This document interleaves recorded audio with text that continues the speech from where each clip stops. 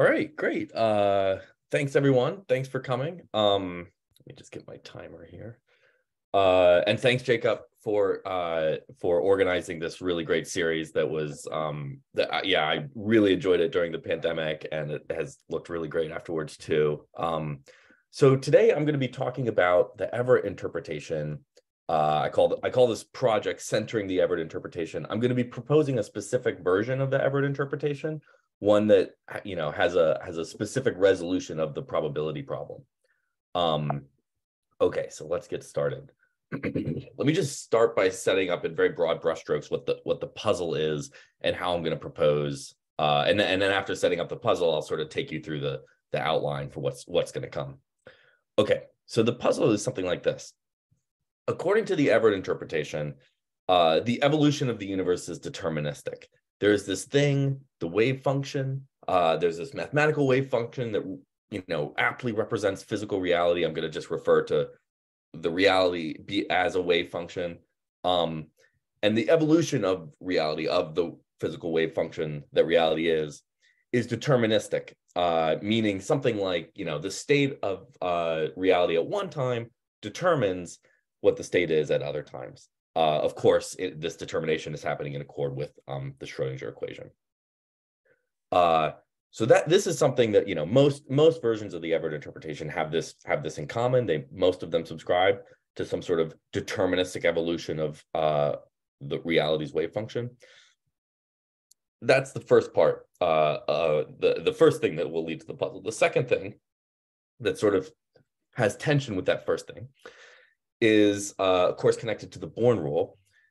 The issue, the idea here is something like, okay, so the evolution of the wave function is deterministic, but there are phenomena that are indeterministic in reality. In particular, according to the Born rule, experimental outcomes are probabilistic.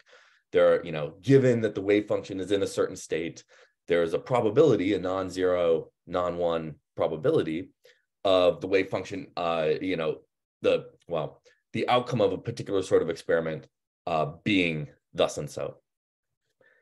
And so the puzzle that I'm going to be focusing on in this talk is, how do you reconcile this tension between, one, the determinism of Schrodinger evolution, and two, the indeterminism of the Born rule? Now, there are many other things to talk about in the Everett interpretation that I'm just not going to get into.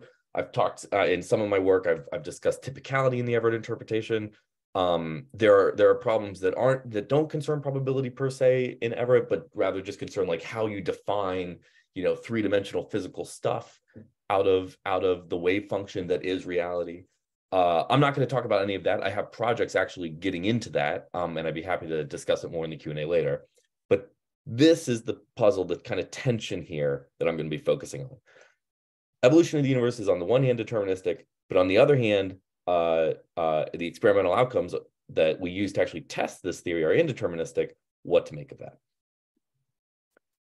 Okay, so here's an outline of what's to come. And I'm going to be pulling on a lot of different subfields of philosophy, and that's why this particular project of mine is sort of, in some ways, one of the most involved, because it's going to require metaphysics, it's going to require some normative theory, it's going to require, very importantly, a subtle but extremely important distinction between two kinds of propositions and two kinds of terms. So it's going to require some philosophy of language and linguistics, and then, of course, philosophy of physics is all throughout. So here's how I'm going to try to, step by step get into all that. I'll start by talking about the metaphysics of individual people and objects and that sort of thing, those sorts of things, the metaphysics of branches. Then I'm going to talk at length about this very important distinction between two kinds of propositions: uncentered propositions and centered propositions. Roughly put, they're going to correspond to a distinction between two kinds of terms that appear in all sorts of languages, English and all sorts of formal languages too. A distinction between indexicals and like non-indexicals, like names or definite descriptions. Okay, once I've done those two things, that metaphysics and that fill language, then I'm going to finally be able to present to you my preferred interpretation of the Born rule, given all this other Everettian stuff in the background. I'm going to call it the centered Born rule to avoid begging any questions and just give this specific way of thinking about the Born rule a name. And that's basically going to be the view. That's going to be where the tension gets resolved. It gets resolved in this principle I'm calling the centered Born rule. Okay, after I do that, there's going to be a lot of follow-up stuff that I need to talk about. The reason is the way the centered Born rule is going to work is by way of a very strange posit. It's going to posit that these things called centered propositions, which, as I'll explain later, are very subjective, have a certain kind of like really objective chance of obtaining. And there's just kind of a prima facie confusion or puzzle or tension or something, how to make sense of these objective chances of these subjectively centered propositions. I call these chances centered chances of centered propositions. So the next part of the talk is devoted to a particular analysis of what centered chances are. Okay, I'm gonna give an analysis on a par with the kinds of analyses that philosophers have often given of what a chance is, whereby chance they usually, if not almost exclusively, have meant chances of uncentered propositions. Okay, then finally, I'm going to discuss 3 different upshots of the material that I'm presenting here. The first upshot is going to have to do with kind of the nature of lawhood. Some laws are going to end up being branch relative in a really striking way. I'm going to explain why that's actually a great feature of the present version, the version of the Everett interpretation that I'm pitching to you today. That's the first upshot, the branch relativity of lawhood. The second upshot is going to be some comments on what I call rationality accounts of the Born rule. So these are accounts that, like, people like David Wallace and others have defended, where you think of the Born rule as along the line, something like the following lines. It's telling you the ideally rational credences to have in certain sorts of propositions.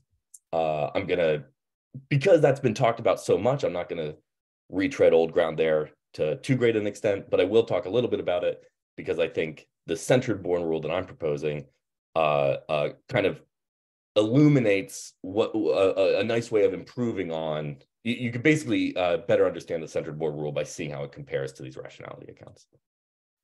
And then the third and last upshot that I'll discuss is the whole talk here is going to have a really striking implication for an assumption, I call it the orthodox assumption, that's just completely pervasive throughout philosophy and philosophy of physics, and almost completely pervasive throughout physics. I mean, there are some physicists, as I'll discuss, like Hartle and Srednicki, who have said some things that might be construed as challenging the orthodox assumption.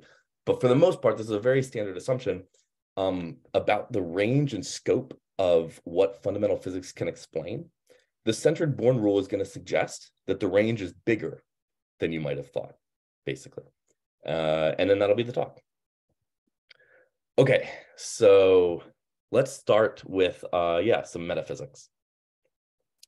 So the way to think about branches and people and objects that I'm going to use here is called the worm view in some parts of the literature. In other parts of the literature, it gets called the Lewisian view. Here's the basic idea. So remember, we've got reality. So it's this wave function. Again, by that I just mean this mathematical wave function is that's calling reality a wave function. It's just a shorthand for this. A mathematical wave function that aptly describes what is reality. There's this wave function that divides fairly cleanly into branches. These are something like, approximately non-interacting regions of the wave function that behave more or less like classical worlds. Okay, that's what branches are. People are 4-dimensional space-time worms, and there are parts of these branches. So people are, so for example, me, what Isaac would be on this picture. Let's imagine that space-time was fundamentally 4-dimensional, just for this illustrative example, and then I'll say something about thinking about this in the context of the wave function being fundamental reality or near fundamental reality. What Isaac would be in a 4-dimensional space-time would be something like all the matter points that are located at space-time points where I am, basically. So that region like starts at the spatiotemporal location that is my birth, and it ends at the spatiotemporal location that is my death. And it's all, and between those two locations, there's a bunch of other locations that my matter is at. And that's what Isaac is. Isaac is that 4-dimensional space-time worm. Now, of course, what on earth could it mean to say that Isaac is a four-dimensional space-time worm if reality is, a wave function in some sort of high-dimensional space? That's a really difficult question. Like I say, I actually have a research project right now where I give an analysis of parthood among wave functions that recapitulates or actually implies a lot of classical metaphysical Mariology. But I'm not going to get into that now. I'm just going to set aside this problem of how to, get ordinary objects out of the wave function. I'm just going to say, plug in whatever your favorite account is, if it's a Wallace type pattern account, or if it's my Mariology account or whatever. Fans of Everett have to have some way of, getting ordinary objects out of the wave function. And what I'm saying here is, here's, once you have that way of getting the ordinary objects out, here's what they're going to be. They're going to be these four-dimensional space-time worms. So let me give you a picture. And I'm going to spend some time on this slide because there's some somewhat subtle but very important details of the sort of physical situation here. So we've got a wave function, and it splits a few times. That's what these dotted lines occasionally separating from each other represent. And we've got four agents, Susie 1, Susie 2, Susie 3, Susie 4. One on each of four branches. The four branches, each one starts at the bottom of the diagram, t equals 0, and goes to some point at the top of the diagram, t equals 3. So that's how the diagram is representing the fact that branches are temporally extended. Okay. There is a branch from t equals 0 to t equals 3 where the top point is at the upper left of the diagram. That's one branch 1, say. Then there's another branch, t equals 0 to t equals 3, where the top point is the middle left top point in the diagram, just below Susie 2. That's branch 2, say. And then there's branch 3 and branch 4 sort of symmetrically on the other side of the diagram. Each Susie is a part of their respective branch. So that dotted line, that continuous curve that I just called branch 1 contains Susie 1. Susie 1's in there. And Susie 1, like branch 1, is a temporally extended object, okay? So Susie 1 exists at t equals 0, t equals 1, t equals 2, t equals 3, and all the times in the interim, okay? She is temporally extended along the branch to which she belongs. Same with Susie 2. Susie 2 is also temporally extended along the branch to which she belongs. Same with Susie 3, same with Susie 4. Okay, super important thing. Each of these objects, Susie 1, Susie 2, and Susie 3, and Susie 4, they are distinct. They are non-identical. Super obvious, easy argument to see why. They have different properties. Here's a property that Susie 1 has that Susie 2 lacks. Susie 1 is completely contained in branch 1. Here's a property that Susie 2 has that Susie 1 lacks. Susie 2 is completely contained within branch 2. So therefore, if x and y have different properties and x is not identical to y, it follows that Susie 1 and Susie 2 are distinct objects. That's just a kind of overly complicated metaphysics philosophy way of saying, obviously, different objects are different. Now, there are similarities between each of these four agents. In fact, there are periods of time where there are physical duplicates of one another. And that's really important to recognize as well. So from time t equals 0 to time t equals 1, all four Susies, and in fact, all four branches that the Susies are on, are physical duplicates of one another, okay? Doesn't mean that the branches are identical. Of course, the branches are different. Similarly, doesn't mean that the Susies are identical. Of course, each Susie 1 and Susie 2 are still distinct. It's just that they are physically identical in this particular part of their total extents. Okay, they are physical duplicates is kind of a less confusing way to say it. Physically identical makes it sound like they are in fact identical. But again, it's really important to see. They're just not between t equals 0 and t equals 1, they're physical duplicates. The kind of classic example to try to explain what's going on here is think of roads, okay? Think of two roads that overlap for a segment, but then diverge. Those two roads are still two. There's still two of them. They're distinct roads. One road goes north and one road goes south. So one road has the property of going north, which the other road lacks. The other road has the property of going south, which the first road lacks. So again, Leibniz's law, the two roads are distinct. Nevertheless, there are parts of the roads where they overlap, or at least what's really important for the purposes of the present analogy, there are segments of the roads that are physical duplicates. For each road, there is a segment of that road that is a physical duplicate of a segment of the other road, namely the part where they are physically overlapping. In that part, they have exactly the same crack distribution, the same macadam pattern of, cracks among the macadam and so on. Later on, they don't. Because later on, they don't have the same distributions of cracks, et cetera, they're distinct roads. Nevertheless, they are physical duplicates for a particular stretch of time. That's what's going on in this picture. Okay. So from time t equals 0 to t equals 1, that's the situation for the 4 different SUSIs. At t equals 1, a quantum event occurs. So the two SUSIs split into 2 groups of 2. SUSI 1 and SUSI 2 see the electron, let's say, do one thing. SUSI 3 and SUSI 4 see the electron do something else. Now SUSI 1 and SUSI 2 are physical duplicates, and SUSI 3 and SUSI 4 are physical duplicates, but SUSI 1 is not a physical duplicate of SUSI 3, all that sort of stuff. Then the branches split again, so now none of the SUSIs are physical duplicates. Okay, that's the underlying metaphysics. Now for language. So in the empirical science of linguistics, there is an extremely basic, elementary, important distinction between 2 kinds of terms. A distinction that is as important as the distinction in physics between a scalar field and a scalar valued field and a vector valued field, something like that. I mean, this is a crucial distinction in philosophy of language. Indexicals and non-indexicals. An indexical, let me just give you some examples of indexicals so you can get a feel for it. The word I, the word it, the word now, the word here. Those are examples of indexicals.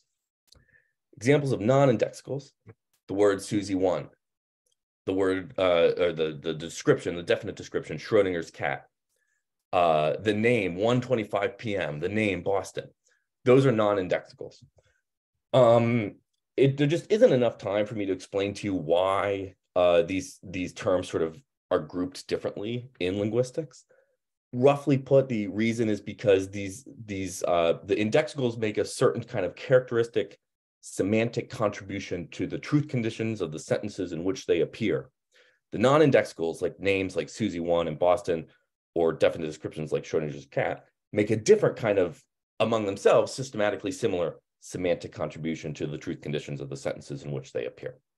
And that's why you get this. So for those who are interested, examples of indexicals tend to involve 2 indices or more, where the indices are typically taken to be possible worlds. Classic Kaplanian example, one world serves as a context of assessment, another world serves as a circumstance of evaluation. That didn't make any sense to you, don't worry about it. Non-indexicals just take one possible world, the context of assessment. Okay. To get a feel for the distinction, it actually helps to talk more about the propositions that those 2 classes of sentences are used to express. So uncentered propositions, very roughly put to a first approximation, are propositions that are expressed without indexicals. So let me give you an example. Take the English sentence, November 29, 2022, say, if you want to be really specific, is Tuesday. That expresses an uncentered proposition. It uses a name or a definite description, November 29, 2022, to pick out a particular object, whatever it is that is this day, and then attributes a property to that object via the predication is Tuesday, namely the property of being Tuesday.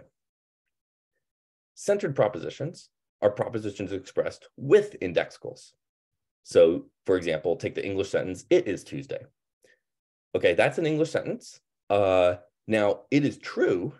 It's a true English sentence. The proposition it expresses does indeed hold. But, and this is both sort of the most important part of the talk and the hardest for people to understand who don't do linguistics. So I'm really gonna emphasize this. The proposition expressed by it is Tuesday is distinct from the proposition expressed by November 29, 2022 is Tuesday, even when they're both said, today. Okay. Many ways to see why these propositions are distinct. Let me give you another quick one. One of them will be true tomorrow and the other will be false tomorrow.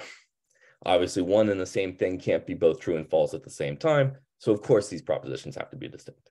I'll just tell you the answer. Which one's going to be true tomorrow? Obviously, the proposition expressed by November 29, 2022 is Tuesday. That's obviously still going to be true tomorrow. The proposition expressed by it is Tuesday will be false tomorrow because it'll be Wednesday tomorrow. And there's tons of other arguments in the philosophic literature and linguistics literature for why these two propositions are distinct that I'm not going to go into. But yeah, they are indeed distinct, and importantly so, and it's because of the way that indexicals figure in the second proposition. Here's another example, but one that's more relevant and connected to the present talk. The proposition expressed by this English sentence, Susie 1 is on the leftmost branch, is different from the proposition expressed by the following English sentence. I am on the leftmost branch, even when the latter is uttered by Susie 1. Okay? Even when Susie 1 is the one saying both of these sentences, she is saying different things. Okay? That's all the proposition is for my purposes here. It's just what's expressed by a sentence. You could even do the whole presentation with just sentences and no propositions, actually. I just find the proposition talk a bit easier to comprehend. But these two sentences are expressing importantly numerically distinct propositions, and that's going to play a huge role in my resolution of the tension from before. Now, sometimes I get pushback on this, and I don't know how to, where people insist that the propositions expressed by these sentences are the same. I don't know how to, without seeming rude, charitably respond to that pushback, because it's challenging, one of the most successful empirical sciences that we have, the science of linguistics. That science, that posits this distinction. And you're just empirically wrong if you think that these two sentences express the same proposition. Our best empirical science of meaning and language says that the propositions expressed by these are distinct. Unless you want to redo all of linguistics at least from Kaplan forward, but maybe from Chomsky forward or something. At least you want to replace generative grammars and Kaplanian two-indiced semantics with something else, which nobody is going to be in a position to do because that science has been so successful so far. You're going to have to accept that the propositions expressed by these two sentences are distinct. Okay, so we've done some metaphysics, we've done some language. Now I'm going to present to you my interpretation of the centered Born rule. Okay. Of the Born rule, excuse me, and I call it the centered Born rule. So the interpretation is this. The centered Born rule assigns the usual psi-squared probabilities, it assigns them though as chances, to centered propositions. Which propositions? Well, propositions of the following form.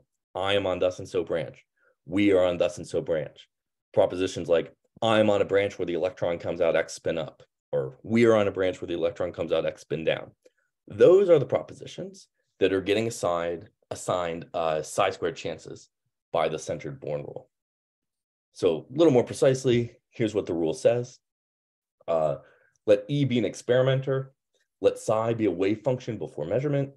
Let CH sub E psi be a chance function that's been relativized to agents and wave functions. The relativity to wave functions is just the normal, you're looking at the chance, of what the next state is given the initial state. The relativity to agents is a little bit harder to explain quickly.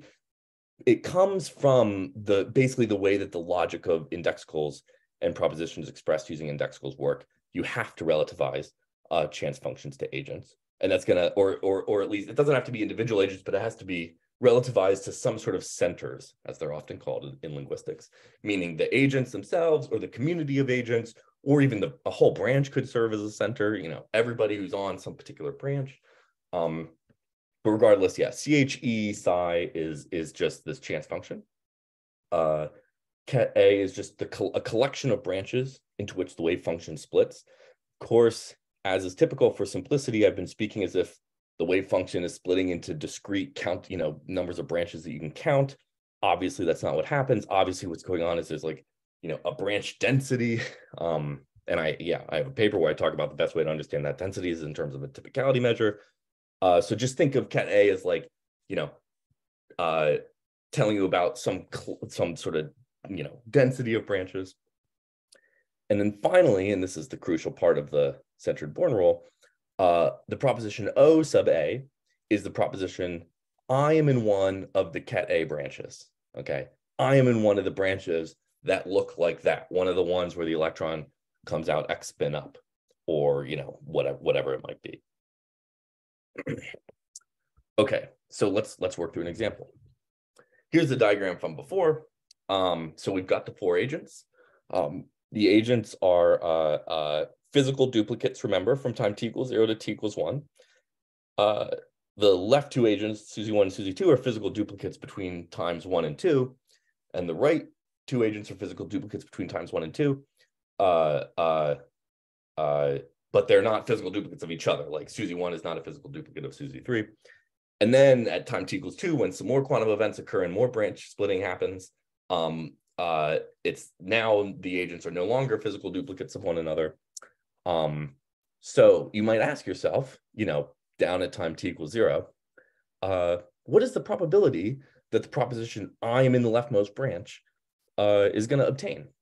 Or to kind of like maybe put it a little bit more clearly for the present example, suppose you're SUSY 1, okay, sitting there at t equals 0.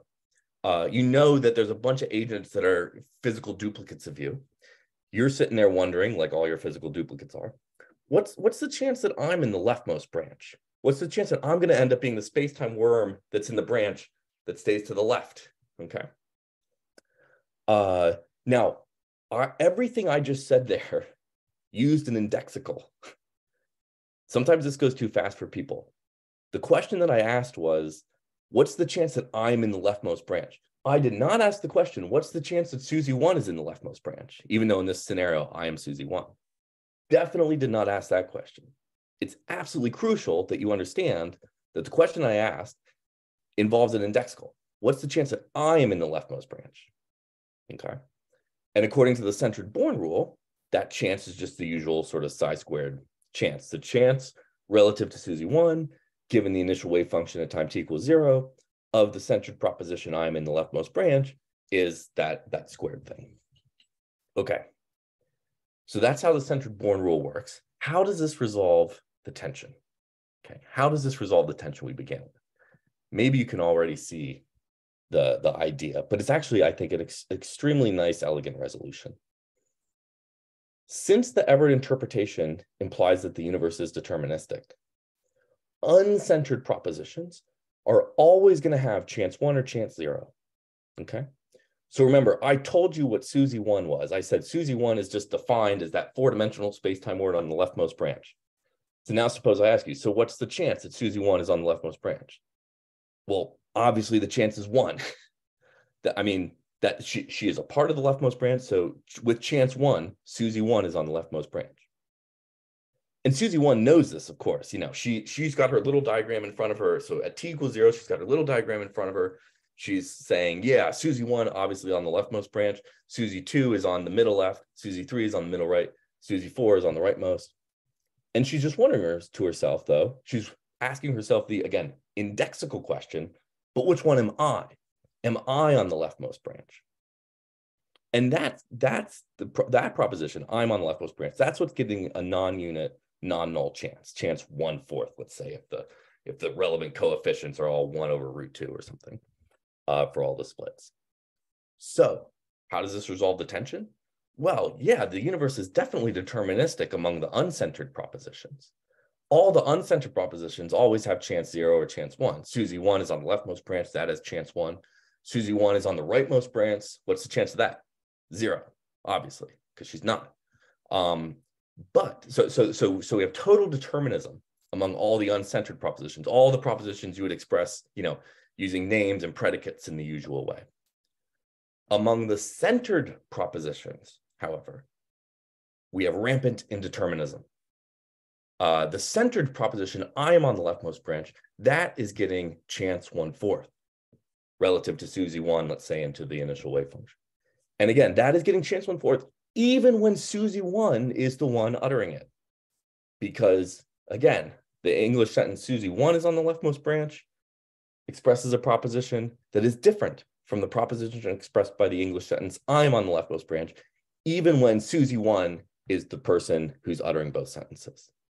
So Where's the tension go? You got determinism among the uncentered propositions and indeterminism that follows the sort of Born rule probabilities among the centered propositions. And that's the view. Okay, so let's quickly check. Great. Half hour in. Just to because I know it's this stuff is a lot to take in, and I always do enjoy having extra time to talk. I'm shooting to be a little bit under an hour. So I think we're on track to do that. Now what I'm going to do, so I've resolved for you the tension. I've given you the centered Born rule. Centered Born rule assigns objective chances to these centered propositions like I'm on the leftmost branch, propositions like that. This raises a ton of interesting questions and issues. And it is the pursuit of these questions and issues that forms one part of one of my research programs. Perhaps the most central issue is the following. What the hell is a centered chance? Okay. We're kind of familiar with uncentered chances. The uncentered proposition, the radium atom will decay, something like that. That uncentered proposition, we kind of have a feel for what it means to assign a chance to a proposition like that. Now, of course, as philosophers often argue about it, that's still a very kind of difficult question. What does it mean to assign a chance to a proposition like that? But the literature is kind of, the literature in philosophy of probabilities is filled with answers to that question and proposed answers to that question. But remember, chances are these objective things. There's this important distinction. I don't think I need to go over it for this crowd, but there's this important distinction between chance and credence, just really quick. Chances are kind of supposed to be objective in the world probabilities. If the chance of something is a certain way, it doesn't really depend on that person's mental states. Credences are in your head. They're kind of like a degreed analog of belief. So they're these subjective mental state sorts of things. It kind of makes sense to talk about the credences of certain central propositions, at least on the face of it. You can kind of see how that would go because credences are fairly subjective. Centered propositions about I or here or now, those obviously have a very subjective character to them. Makes sense to talk about credences of centered propositions, and people have. What on earth would it mean to say that a centered proposition, this kind of subjective-y thing, has an objective worldly chance of obtaining? Or as I put it, what are centered chances? I think this is a super interesting question. I think this question has actually come up in philosophy, but I don't know exactly what to say about the lack of discussion of it. I think maybe at least some people don't really, who talk about these things that I'm calling centered chances, don't really realize how bizarre it would be. There are papers by Lewis and Elga. Fantastic papers, obviously, amazing papers on the Sleeping Beauty problem, where they kind of go back and forth. So yeah, this is not supposed to be a criticism of those two great philosophers, but they do go back and forth between talking about chances of propositions where the algebra propositions they're talking about has to include centered propositions because of the setup of the case, and they don't really seem to recognize that, or at least they don't get into that fact. And then when I've at least talked to Adam Elga about these things, the kind of radicalness of what that would mean, it just didn't get picked up in the philosophy literature. I want to pick it up. I think this is a really interesting question. Just to give you some other citations for people where I think a version of this question comes up, but it doesn't really get answers, and analyses don't get given. Al Wilson has a really interesting book on how to understand a ton of stuff like modality propositions in Everettian terms. He too sometimes seems to be talking about what I'm talking about by centered chance. He doesn't really give an analysis of centered chance. He doesn't. He kind of gives a kind of overview functional characterization, but I think it would be really helpful for his project to have an analysis. So I'm hoping, and I've gotten confirmation from him, he could take this analysis and sort of plug it into his account and sort of shore up that part of the account. Michael Kay has also talked about this stuff a little bit. Anyway, what I'm going to do now is get into one particular analysis of centered chance. It's based on the best system analysis, because I really like that account of laws. I've proposed versions of the best system analysis. I saw Barry's here. And of course, Barry, I owe you a best system analysis of centered chance. I'm going to talk about centered chance as my forward advisor. So that's how I'm going to analyze them. But I also want to flag that I think there could be interesting analyses in terms of like that are more like primitivist, like a Tim Maudlin style analysis of centered chance is certainly available, a propensity style analysis, an actual frequentist style analysis. It's a really interesting question whether those analyses of centered chance would be better or worse than their counterpart analyses of uncentered chance. Just not going to get into it here. Let's get into the analysis of centered chance that I want to talk about. Okay, so I'm going to have to start by reviewing the best system analysis of laws. According to that analysis, laws are theorems of those deductive systems that best balance a bunch of theoretical virtues. Sort of standard ones would be like being simple, being strong, fitting the frequencies really well, like the posited probabilities of those deductive systems fit the relevant frequencies. Like I say, I've done some work on this where I've tried to argue that another important theoretical virtue is what I call calculational tractability. So the laws have to support tractable calculations. Of course, the laws don't have to be tractable, like the Navier-Stokes equations are not all that tractable.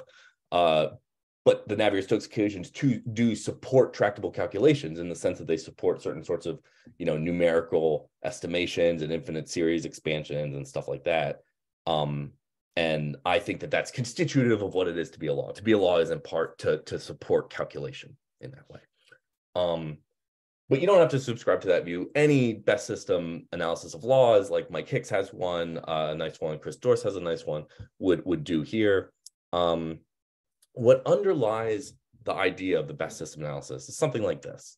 To be a law is to be part of the best overall summary of the world.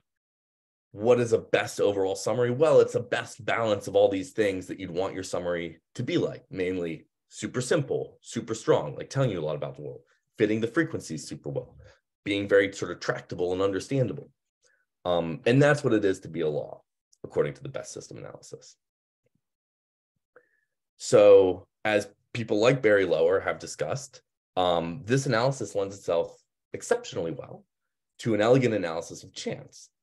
Here's the idea, the best system analysis of uncentered chance. Well, I'm calling it uncentered chance. Of course, it wasn't called that in the literature because this distinction between these two kinds of chances wasn't really on people's radars. So an uncentered chance, according to this analysis, is the following. It is a proposition which, one, assigns a probability to an uncentered proposition, okay, and two, follows from the best deductive systems. So in other words, you've got your deductive systems, which are best. Let's say there's just one for simplicity, for the sake of the example. What is it for some fact to be a chance fact? Well, it's for that fact to do two things. One, the fact takes some uncentered proposition and assigns a probability to it. It takes the proposition the coin will land heads and it assigns a probability of 1/2 to that proposition. And two, that whole proposition, the one assigning a probability to an uncentered proposition, is an implication of that best deductive system. Okay, so the proposition, the coin will land heads with probability 1/2. That follows from the best deductive system, the system which best balances all these theoretical virtues. Okay, what's the idea underlying this analysis of uncentered chance? The idea is this: uncentered chances are also helping us with our summaries of uncentered frequency facts. So like, how frequently does Susie 1 find herself on the leftmost branch? Or how frequently does Susie 2, the one that's for part of her temporal extent on the leftmost branch, but for part of her temporal extent is not, how frequently does Susie 2 find herself on the leftmost branch? When she checks, meaning when she does an experiment of the form, like, does the electron come out, X spin up or X spin down or whatever it is. Those are the kinds of frequency facts that uncentered chances help us summarize. You've got some actual frequency with which coins land heads. Why is it? What does it mean? To say that the chance of a coin landing heads is 1/2. It's to say, look, I'm not going to literally tell you how every single flip goes. It would be a very strong description because it would actually tell you all the information about the flips, but it would be extremely complicated and ugly. It's not a good balance of simplicity and strength. Here's a better balance. I'm going to tell you about 50% of the time the coin lands heads.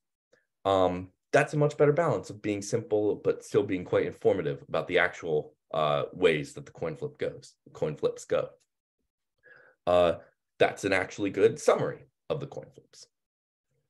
Okay, so with all that as background, here's the best system analysis of centered chance. Very, very similar to what I was just saying. A centered chance is now going to be a proposition which, one, assigns a probability to a centered proposition, and two, follows from the best deductive systems. Okay? Exactly the same as for uncentered chance. It's just now the probabilities are allowed to be assigned to centered propositions as well as uncentered ones. How does this relate to like summaries of stuff? Well, centered chances are also helping us summarize certain frequency facts. It's just the frequency facts in question are facts about centered propositions. How frequently do I find myself, note the use of the two indexicals, on the leftmost branch? Imagine Susie 1 or Susie 2 or whoever asking themselves that. Those are the kinds of frequency facts that centered chances help us summarize. Okay. So just as uncentered chances help us summarize facts about like how frequently does Susie 1 or Susie 2 find herself specifically on the leftmost branch. Centered chances help us summarize centered frequency facts, such as facts about the rates at which, now I'm speaking as either Susie 1 or Susie 2, I find myself on the leftmost branch. And that's what a centered chance is. So to step back and kind of summarize this analysis, uncentered chance and centered chance, here's what they're doing for us. Here's where they come from. Both sorts of chances help us navigate the world. Uncentered chances help us summarize facts about what happens to Susie 1, to Isaac, and so on, where the use of the names there, Susie sub 1, Isaac, ISAAC, the use of those names is crucially important to what I'm saying in that sentence. Okay, because centered chances help us summarize facts about what happens to us or to me or to my community, or again, facts that are expressed via these kinds of indexical expressions. And of course, we're going to need both summaries because both sorts of facts are relevant to just life and science. Like, yeah, we need to know, we need to know things like how often does CERN detect a certain kind of outcome of a certain sort of collision. But we also need to know how frequently does, and now I'm speaking as one of the people at CERN, this machine or our device over here detect a certain kind of outcome frequency of collision. Now, of course, you're probably thinking, yeah, but those two things always go together.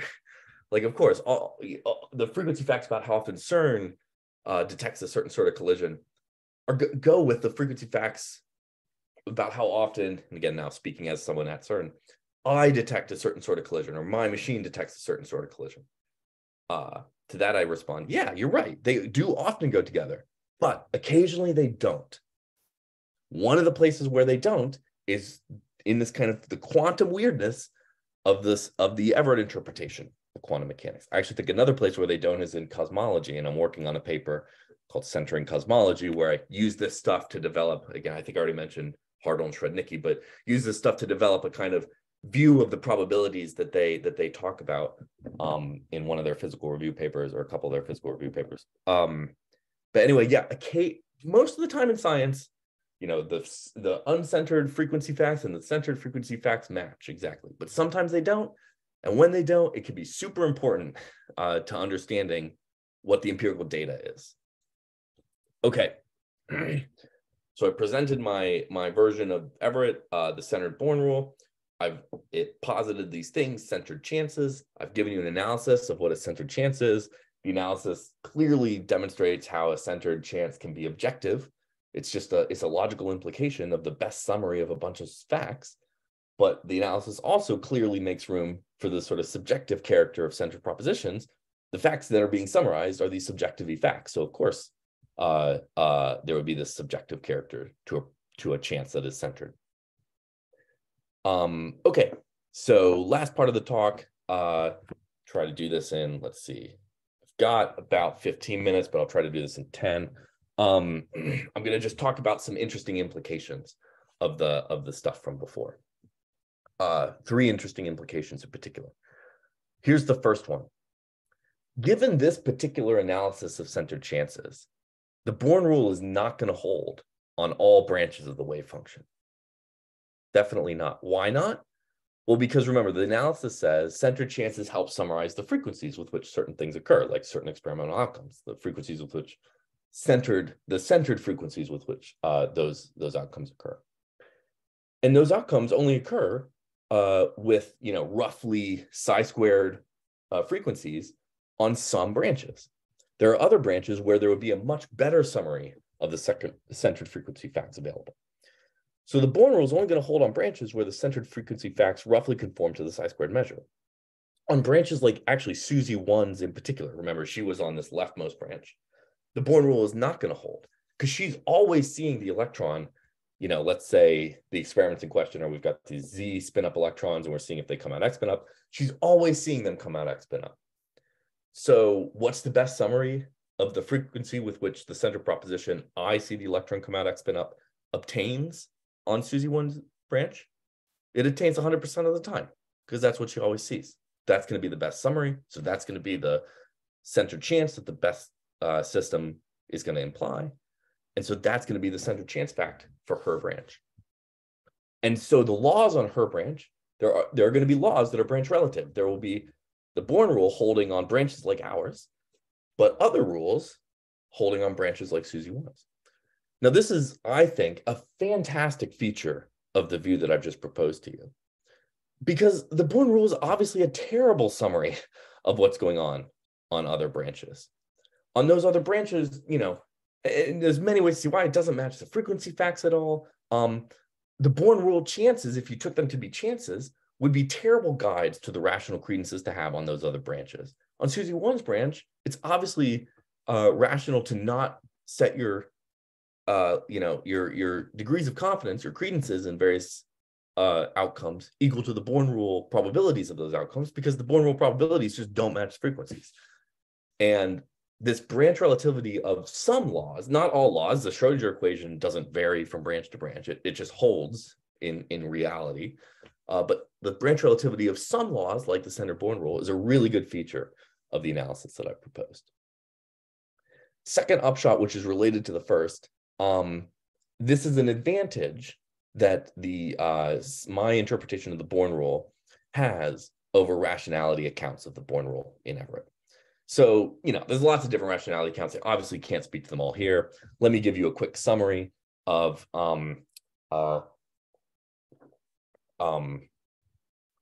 roughly what they say. They say something like this: take an agent on a branch. The agent's credences in certain experimental outcomes have to equal the Born rule probabilities of those outcomes. And that's just true across reality, so across all the agents on all the branches. So in particular, take an agent on a branch where Z spin-up electrons are always found to have X spin-up, like let's say that's Susie 1.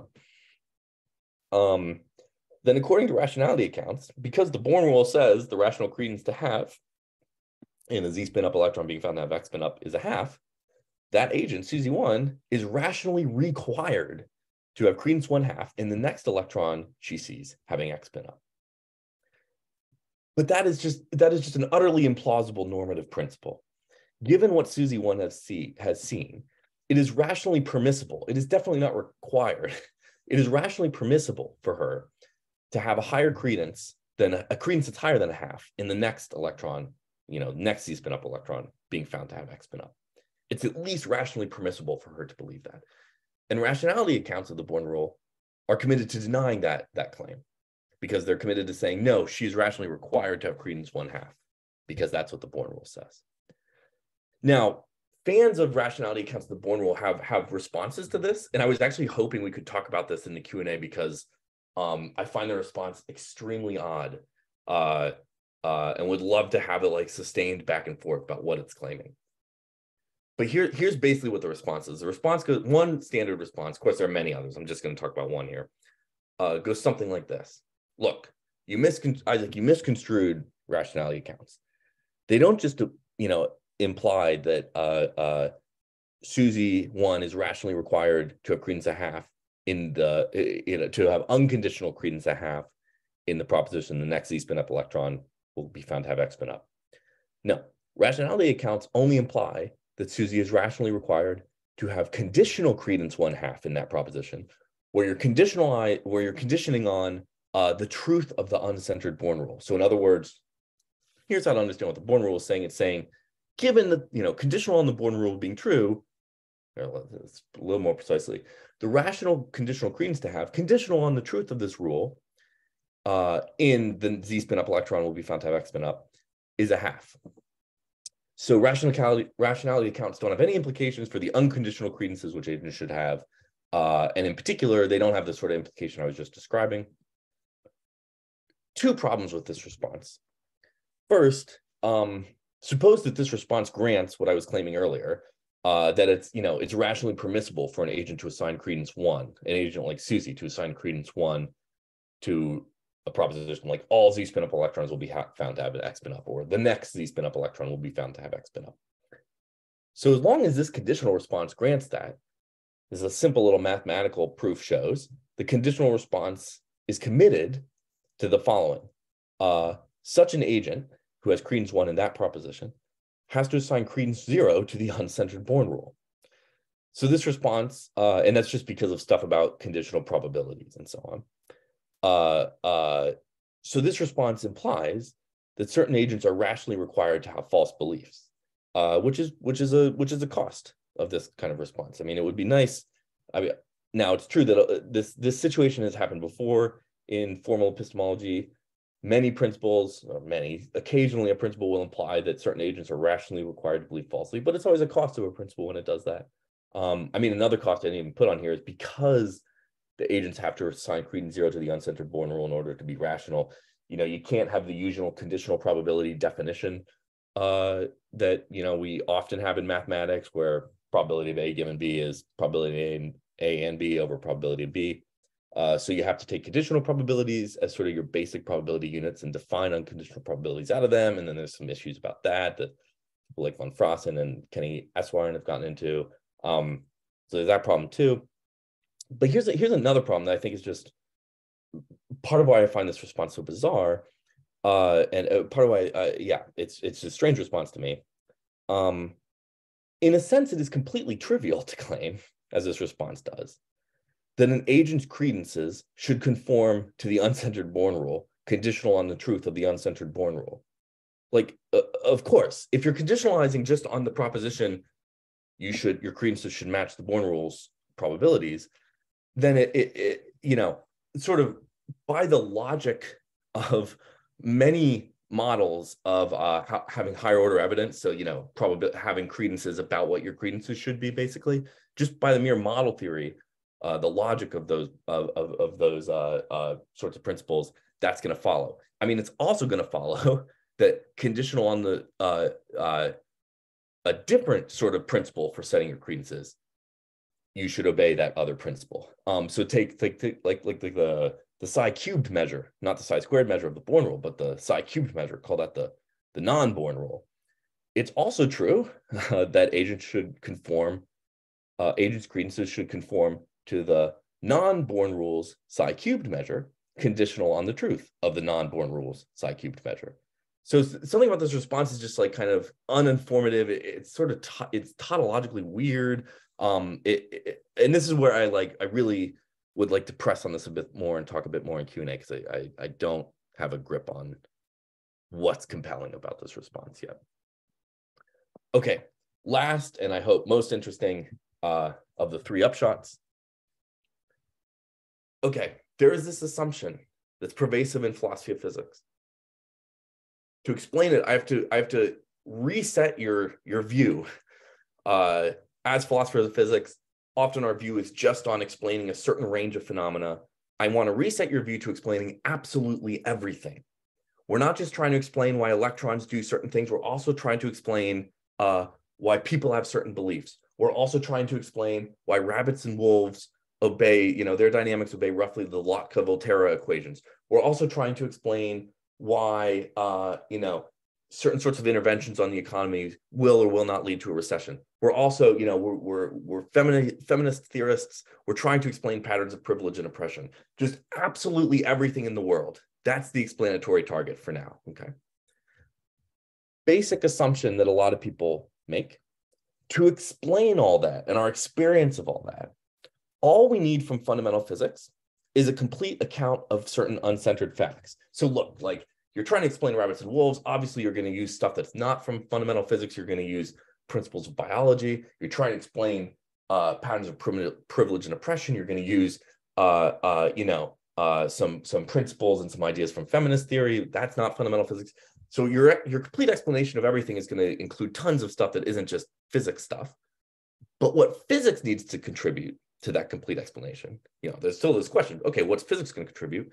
Assumption says what physics is going to contribute is just a complete account of certain uncentered facts, namely uncentered facts about quantum fields or particles or whatever the like sort of fundamental level of reality is going to turn out to be. The centered Born rule challenges this assumption because the centered Born rule says no. The centered Born rule is actually going to explain a bunch of centered facts as well, like facts about what I experienced. So physics will explain facts about like what happens on branch 1 and branch 2. Fundamental physics will explain those sorts of uncentered facts, yes. But fundamental physics, via the centered Born rule, will also explain what happens on my branch. So we're going to get the more explanation on the fundamental physics than we might have thought. Maybe it's helpful to very quickly make a comparison to debates over temporal asymmetry. According to one view, temporal asymmetric phenomena at higher levels are explained by, one, fundamental dynamical laws that are symmetric temporally, and then two, other principles, whatever they are, past hypothesis, whatever, that recover that temporal asymmetry at higher levels. Second view says no, temporally asymmetric phenomena at higher levels can only be explained by fundamental laws that are temporally asymmetric themselves. I'm kind of saying an analogous thing with the centered approach to the Born rule. So the orthodox assumption says, look, centered phenomena at higher levels, what happens on my branch, what happens to me, are only ever can all be explained by one, fundamental dynamical laws which describe uncentered facts only, and two, other principles which recover, centered phenomena at higher levels. Centered Born rule says no. Fundamental physics, the explanatory purview of fundamental physics is greater than that. Some fundamental phenomena at higher levels can only be explained by fundamental laws that themselves describe centered facts via the centered Born rule. Okay, so conclusion. I've given you a metaphysical view. Branches are four-dimensional, as are people and agents and communities and stuff like that.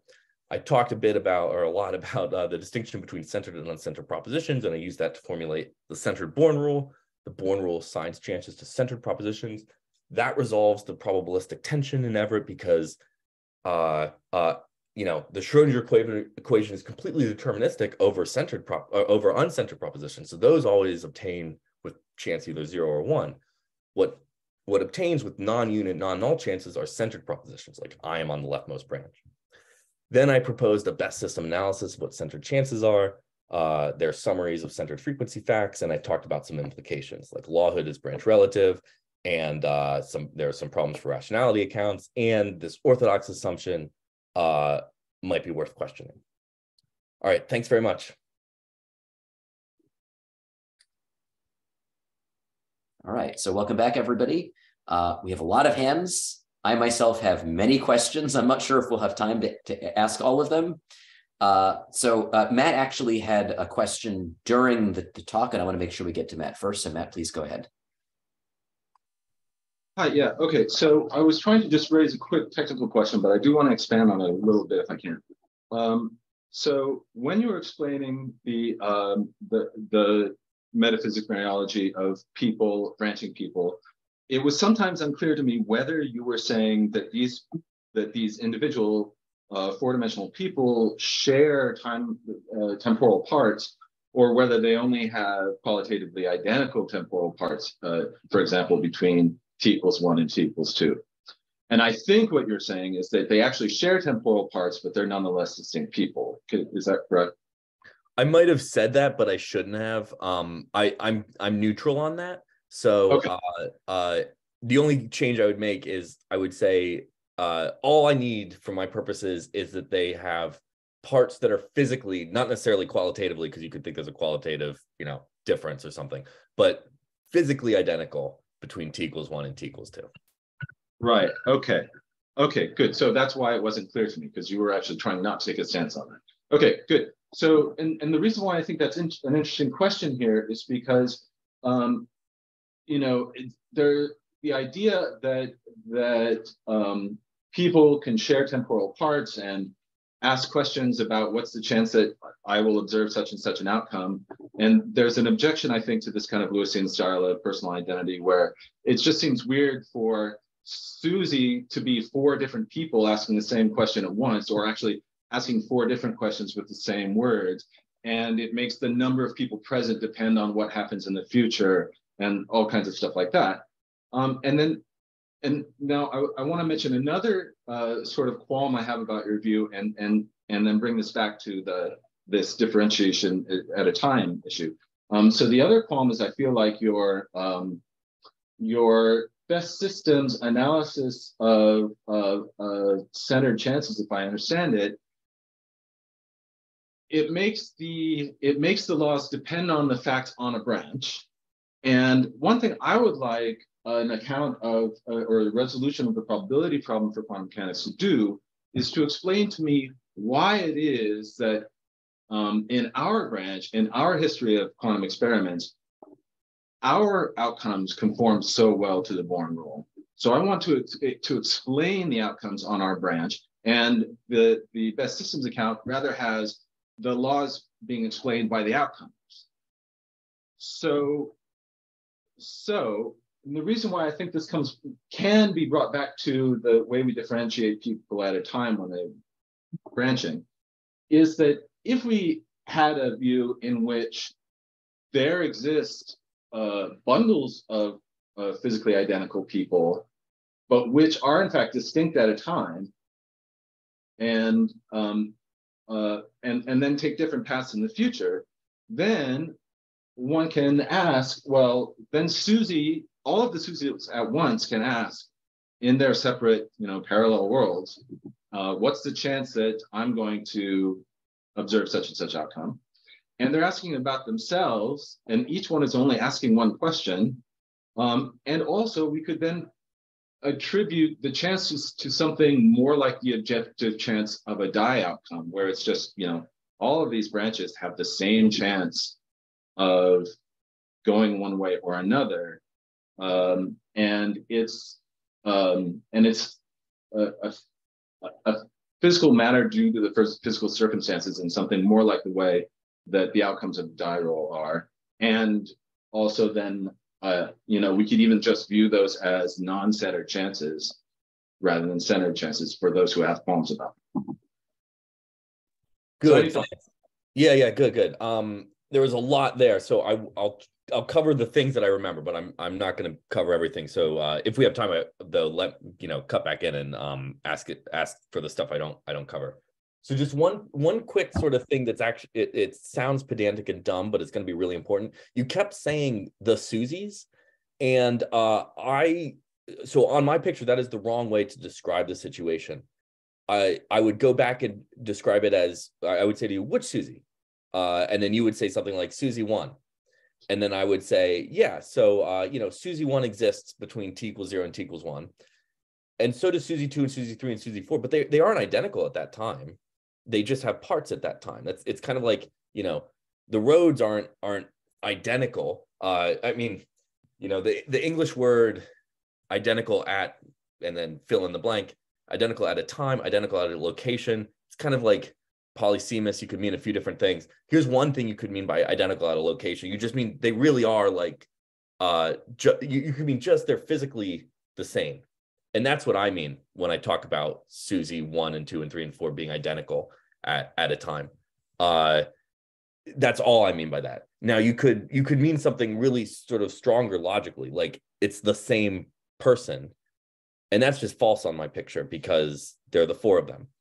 So this kind of response is, I think, how the literature often goes when people, criticize Lewis's view of people by saying it's going to depend on what the future, is going to happen in the future. And then the Lewis person says, I mean, I'm working in a 4-block picture, like a 4D picture or something like that. So that's all the stuff is already there. So that, there's no dependence involved here. It's just different ways of picking out different sets of points or something like that.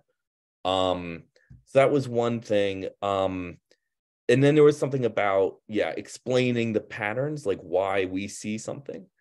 Yeah, so I feel like that is, I couldn't tell the extent to which that was the same type of criticism that often gets leveled against best system accounts. Assuming that it is, I would just respond in the sort of many of the sort of standard ways that those people do. I was trying to think what could be different in this situation, and I'm actually not totally sure. I mean, I feel like it was good that you asked your question using index schools. You were like, why does this happen on our branch? Because that is the way to put it. That's going to be a kind of physically fundamental fact of the universe. By physically fundamental, what I mean there is the sort of fact that figures in the like kind of bottommost physical laws, because it's figuring in the centered Born rule. I mean, I think fundamental physical facts can be explained. Why do electrons have negative charge? Supposing that was a fundamental physical fact of the universe. I think there will be an explanation of that, but it won't be the sort of thing that like comes from physics. It'll be a mix of like metaphysics and logic. It'll have to do with like the essence of electronhood or something like that. And that's going to be how these explanations will go. So you won't get an explanation of why, just as you can't expect physics to explain like, why do strings, I don't know, why are strings one-dimensional or something? You can't expect physics to explain these, because these facts will be sort of, from the point of view of physical theory, on a par. And that's part of what's so weird about my proposal, is it is saying that like these very subjective facts about like you and me and us are physically on a par with these, facts about vibrations or charge or whatever. I know there was a lot more there. I have a quick finger on that question, if it's okay. Yeah. So I think one way that this differs from the usual criticisms of best systems analysis. So in a best systems analysis, at least in the most pedestrian flat-footed versions, there's one, and I'm going here with like a very simple-minded pre-quantum picture, but there's one world, there's one history. And, of course, there's phenomena that happen in that history, there's patterns, and of course we look for best systems analysis summaries of those patterns, and we turn those into our descriptions and our laws. And, of course, a criticism people ask is, well, if there are no fundamental laws, how do you explain the patterns? And of course, what a person would just say in response is, well, but then now you have to explain the laws, right? Something has to be explained. I think in this case, the extra feature is that there's something layered on top. There's not just one classical world anymore, right? You have all these different branches, you have all these different observers, and some of them have pasts that look very different from the Born rule, and some of them have pasts that look like the Born rule. Yeah. And so we have something over and above that now needs to be explained, which is, why are we on a branch whose past looks like the Born rule and not on a branch that doesn't look like the Born rule? This is more than just there's a fixed set of facts. Now it seems like which facts you have now depends on this indexical question of which branch I'm on. And it seems difficult to use the Born rule to assign probabilities when the Born rule is itself branch dependent, right? So, you talked about how on some branches, the best systems analysis is one given by the Born rule, the centered Born rule, and other branches it's not. Well, but then how can I talk probabilistically what branch I'm on if the only tools I have to use it are branch dependent? It seems circular and anthropic. It's like the explanation for why I'm on a branch whose past looks like the Born rule is, if it weren't, then I wouldn't be using the Born rule. But that's not really, it seems circular and anthropic and not in a helpful way. Matt, does that get sort of what you're trying to get at? Am I? Yeah, I think we're thinking very much along the same lines. And I would also just add that you're giving us this picture of how things are on different branches and telling us that some branches aren't like this one, which all follows from Everettian quantum mechanics. But why should we believe anything about other branches if all we have are these fundamental facts about our own branch? Why should that tell us anything about other branches existing at all? I don't follow a lot of this. So number one, we don't have only fundamental facts about our own branch. Number two, we have just all the normal facts. It's like everything. all the branches exist in reality. So the questions you're raising are kind of like if you were like, explain why I'm here rather than there. And I'd be like, okay, like, I mean, I could appeal to some stuff about what the location here is like. I mean, I feel like that's a perfectly good explanation. And I'm going to say the exact same thing for the branches. Like, why am I on this branch rather than that branch? I'll say, oh, well, this kind of branch, you know, maybe you mean by that, why can life exist on this branch? Like, that's why we're here, rather than there on this branch where there are no agents. You know, the why are we here rather than there question in a sort of classical world, why are we here rather than say there is like over near Pluto, like, oh, well, because there's this Goldilocks zone and that's like nice and, you know, supports physical structures like this one. But yeah, I just feel like all this is going to be perfectly, I don't see any mystery here to explaining an indexical fact like why are we here rather than there. I also don't, there was some claim about like we can't talk about other branches, but that just seems empirically false to me. I just did. And you just did. We've been talking about other branches. We could talk about branches where the electrons come out X spin up 2/3 of the time or 1/4 of the time, or it's very easy to talk about all the branches. I'm not suggesting we can't talk about other branches. What I was trying to suggest is that our evidence from quantum mechanics comes from the fact that our observations conform to the Born rule. And if that's just a best system for this particular branch, then it doesn't give us good reason to believe in other branches or to believe that other branches obey the same rule. Why are you saying that? I mean, the other branches fall out of decoherent patterns in the wave function that are evident. So our evidence gives us reason to posit a wave function. We have maybe, let's say, separate reasons for preferring Everett over Bohm or something. We know the mathematics of decoherence, so we know there are these lumps. We kind of know, you know, that these lumps are approximately classical.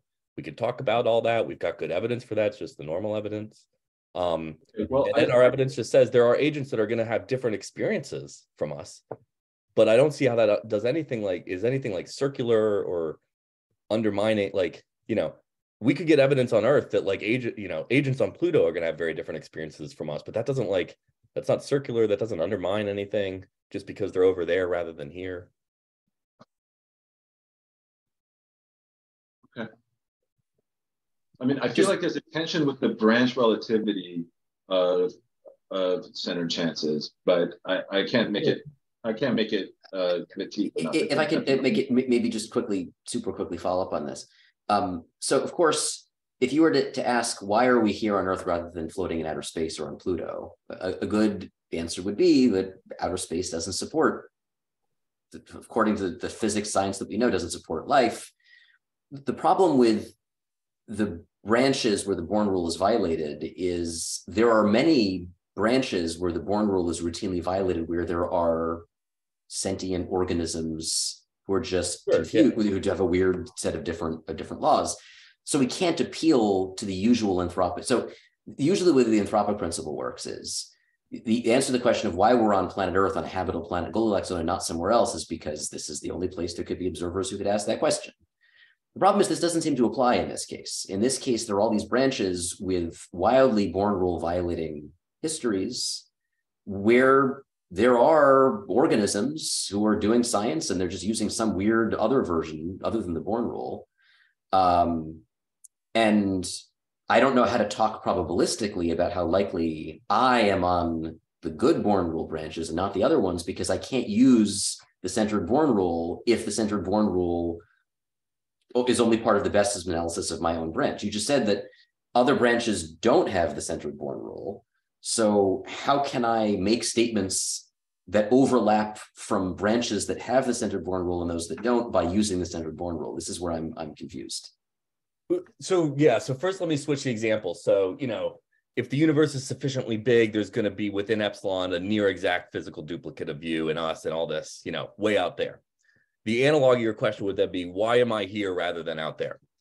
And I'm saying that's a good question, but I don't see that this is a challenge for my view. It's not a challenge to contemporary cosmology that there's a question about why you're here rather than over there. It's just a kind of, I think that it has the character of like understanding the logic of indexicals and what counts as a good answer to an indexical question. What I would just say in follow-up to that is, Personally, I don't think we have a good probabilistic way to talk about huge universes with lots. I mean, I would say that's exactly a case in which I don't know how to do probability. And as you know, there's a wide-ranging debate over how to talk about indexable probabilities in very large universes with many copies of us. There is no resolution to this. There's no consensus on how to proceed. I see this proposal as in some ways being potentially a victim to those same mysteries. I'm not seeing the mystery because I'm thinking there's a very easy way to talk about probability. Use the Centered-Born rule. The Centered-Born rule is going to tell you the chances of certain things on those other branches. Now, all those chance facts are relativized to your branch.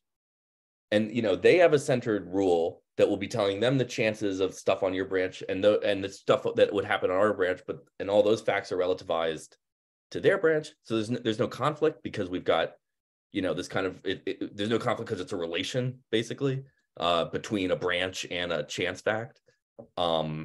So yeah, what's we will all have different judgments about what's going to happen to us. That's true, but that's a good thing because different things will happen to us.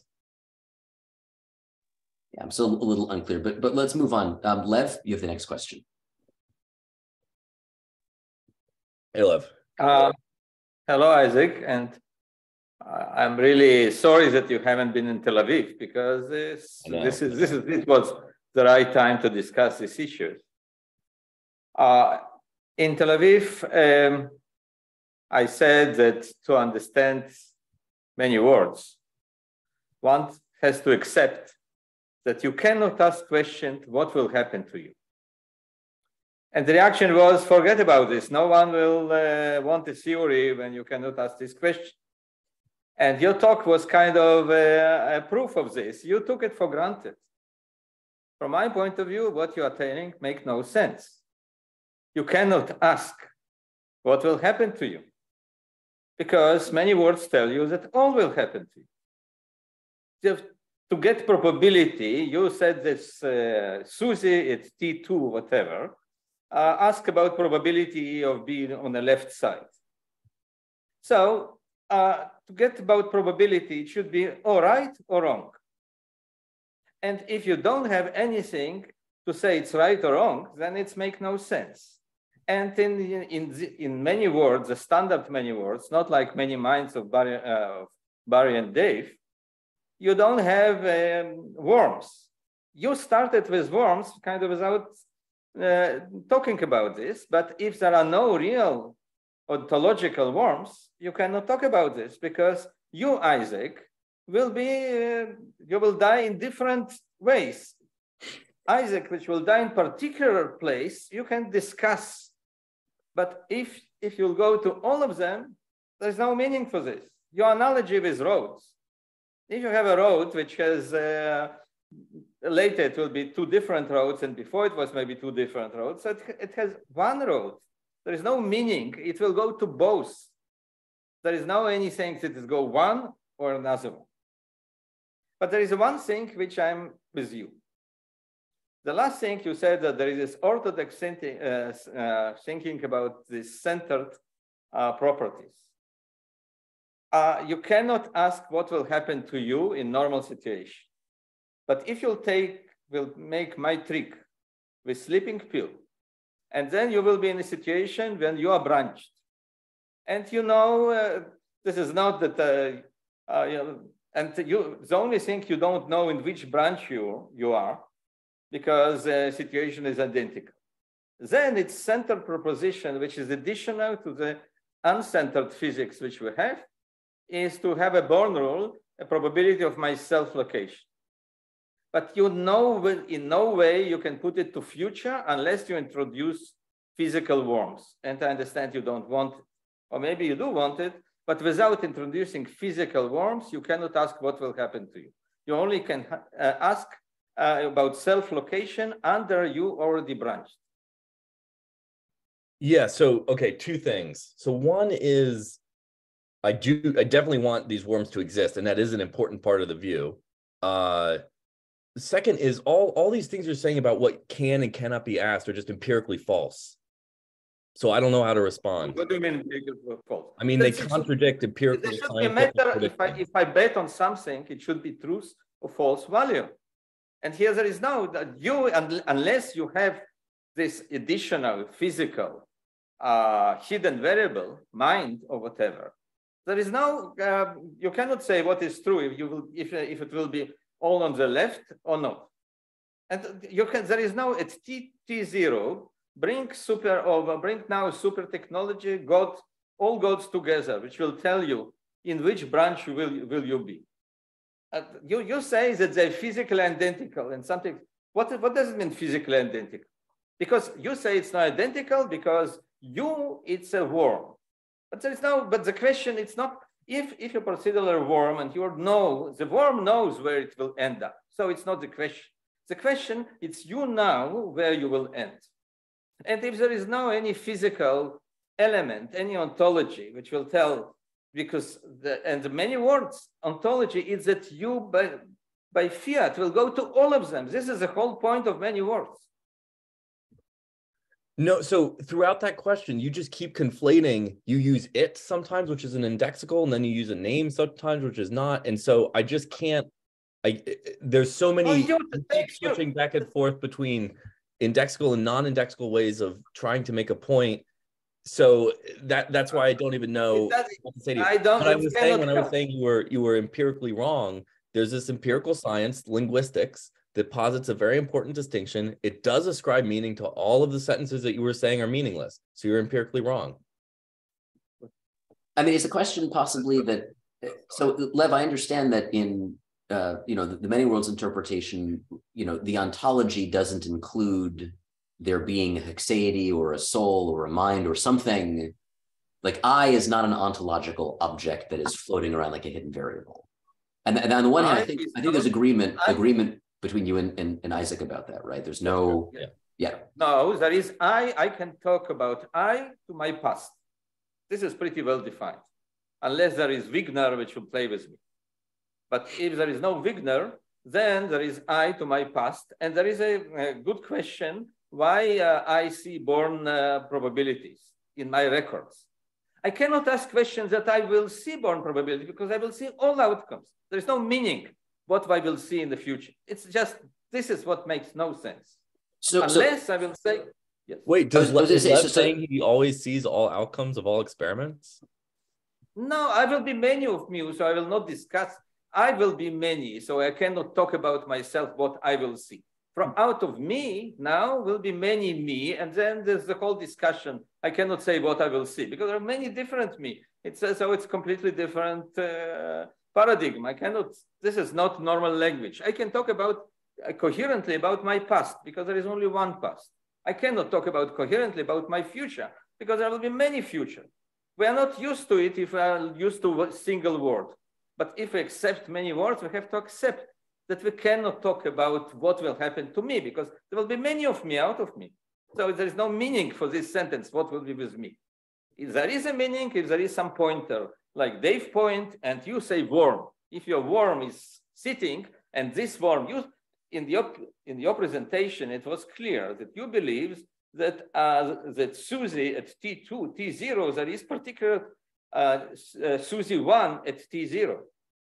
And there is no Susie 1 and 2, 0. So at T0, there is something which will be all Susies. There is no Susie 1. You say physically identical, whatever. If there is no, but you say physically identical, you mean that somewhat not identical. But if you want to discuss it's T0 Susie, there is no other thing. So you cannot ask what Susie will go to the future. And like Jacob said, that if you already said that Susie 1, it's the one which will be on the left, then there is no question, it's circular. This question cannot be asked, what is the probability at T0, was that I will, as you said from the beginning, if it's already given, then the answer is trivial and not interesting. Susie 1 will be Susie 1. And what if it's I or Susie, what will happen to you? This question makes no sense because I will be all of them. Your beginning is exact. So then, no, but it's artificial. You define worm and you put and followed from it, and it put all kind of discussion.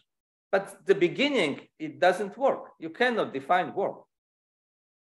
Yeah, I mean, even the sentences you are uttering are contradicting themselves because you are using the very name that you are claiming is meaningless to say that the name is meaningless, but it has to be meaningful in order for the sentence that you utter to have any meaning. I mean, I don't know what to tell you. We've talked about this before. I think the short way to put it is what you're saying is empirically false because we've got this empirical science of linguistics that assigns meanings to all the things that you're saying are meaningless. It doesn't talk about the future. What do you mean? And linguistic and whatever developed with the idea that there is a single word. People are not used to plurality of words, and they in any way future that doesn't exist yet. You cannot tell me that what I'm saying it's empirically wrong. Future doesn't exist. Yes, all what we have is records. We don't have future. You say I'm empirically wrong. I make statement about future. You cannot say I'm wrong. Future didn't happen yet. So you cannot attack me on this level. I think there is a more interesting question about, does the future exist right now or not? And that there's a tricky metaphysical issue, but just the basic point that you think that terms right now referring to future objects can't be meaningful because the future doesn't exist. That's also empirically false because again, our best empirical science of semantics. Block universe is fine with me and exists, but clearly what we know now is this is not empirical evidence for us. You'll agree that we don't have, when you're not a retrodiction, we don't have information from the future. I can't believe in a blocked universe, but we don't know the future. You just used a definite evidence. We should know it now. What did your definite description refer to? What? You just used a definite description, the future. What did your definite description refer to? What? Future? It's not clear what's future. Yeah. You used two words, Lev. Followed by future. Those two words form a definite description. The standard linguistic theory of the reference of a definite description take the referent to be some sort of object. What most people would say is it is the object that is the future, like everything from here on out. But you're saying there is no such object. So then I'm asking you, okay, we can try to revise all of linguistics. So let's start with this. No, but I cannot ask what is the meaning of that. I will feel, because I will be not men. I will be multiple creature. I will be many men. So when you ask what I will feel, in the normal language, it's when a person. And in the future, what will come out of me, not a person, but many persons. So this is why I cannot say what will happen to me. This is the reason. I will be many persons. I cannot ask what I will be many persons. And when I say what will happen to me, if I will be happy or sad, but there will be many. One of me sad, one happy. So of course I cannot say. I mean, just to pick up another thing, you just keep saying you'll be many persons. That's logically inconsistent. So that's false. What do you mean logic? This is what many words tells me. We'll need to put a pause on this conversation, as interesting as it is, because I do want to make sure we have an opportunity for everyone else to ask their questions. If we have time, we can come back to it, because I do think this. I even have some follow-ups on this, but I want to make sure other people have questions as well. So if it's okay with both of you, may I move on? Yeah, thank you, Lev. Yeah. Thank you very much. All right, Joanna, you're next. Thank you. I wanted to ask you about empirical predictions in your view. So you suggested that centered propositions can explain something that cannot be explained by uncentered propositions. So the former have some explanatory power that the latter lack. And I was wondering whether you would say the same about predictive power. Are there any empirical predictions that, in your view, that can be made based on centered proposition, but cannot be made based on uncentered propositions? Good, thanks. So just really quick, if I said something about explanatory power, I spoke too quickly. There are a bunch of notions of explanatory power, and I could see some of them being better or worse than others. But anyway, sometimes centered proposition might be more explanatory powerful for one purpose, and uncentered propositions are more explanatory powerful for another. But just to your thing about prediction, so yeah, here's how to think about it. So first, what you do is you get completely clear on the reference for all your names and definite descriptions. That's why I had the 4 names: Susie 1, Susie 2, Susie 3, Susie 4. And I was completely clear about what object that refers to. It refers to this temporal, Susie 1, that word refers to this temporally extended thing that exists in this specific branch. So what is the chance that Susie 1 exists in that branch? 0 or 1. That sort of follows just automatically from the definition of the term plus the Schrodinger equation, basically. So this is going to link up to prediction in the following sense. There will be propositions that don't obtain with probability 0 or 1. So the proposition I am on the leftmost branch. How often will that with what frequency will that centered proposition obtain? It's going to turn out roughly the frequency that the Born rule predicts. It's going to obtain 1/2 of the time, or whatever the coefficient squared is going to be. So that's the kind of predictive power of centered propositions, I think, if I was understanding your question correctly. The centered propositions are the things that don't just automatically follow from clearly defining the reference for your terms plus the Schrodinger equation. The centered things are where the indeterminism lies, and so all the usual quantum mechanical predictions, they're all going to concern those centered propositions, basically. Did that make contact with what you were thinking? Yes. So just quickly, would you agree that if we had only uncentered propositions, then we wouldn't have all the empirical content of the theory? That's interesting. That's a good way to put it. Yeah. So, right. Here's a way to spin it. One of the lessons of quantum mechanics is that the distinction is really empirically important, the distinction between centered and uncentered propositions, because you have determinism over some class of propositions and indeterminism over another. And the centered propositions you have determinism over the uncentered ones. So, the reason I don't quite want to put it the way you put it, you said something like, if there were no centered propositions, is a proposition for my purposes here is just whatever you think a meaning of a certain sort of sentence is. So it would be something like saying that, imagining a situation where there were no centered propositions is like imagining a situation where it's impossible for there to exist any indexicals. And that just isn't the case, because as our actual world demonstrates, we use indexicals.